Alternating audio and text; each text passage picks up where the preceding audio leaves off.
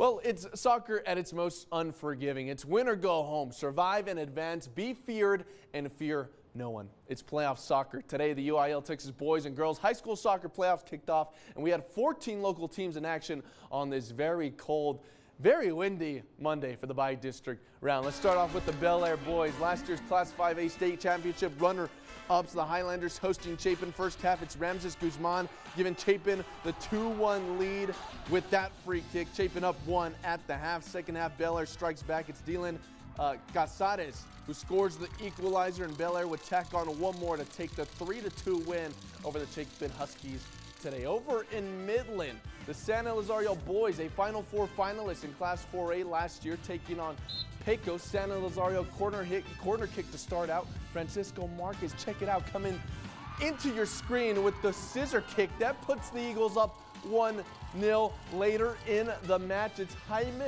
Derry Garcia. Check this out, right where mom hides the cookies, top shelf, San Elizario scores 5 goals to beat Pecos tonight in the Bi-District round. The Eagles are on into the area round. Looking at other boys soccer playoff scores from today, Burgess edges out Hanks 2-1. Riverside beats Greenwood 3-0 in Andrews, Texas.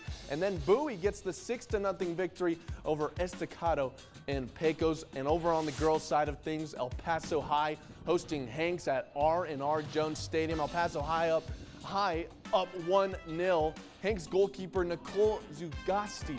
Check this out, not one save, but 2. Unconventional, but it works. Knights staying out of trouble, but still down 1 at the half. Second half now, Tessa O'Neill to Kylie Alvarez. Alvarez just gets this one to go in off the post.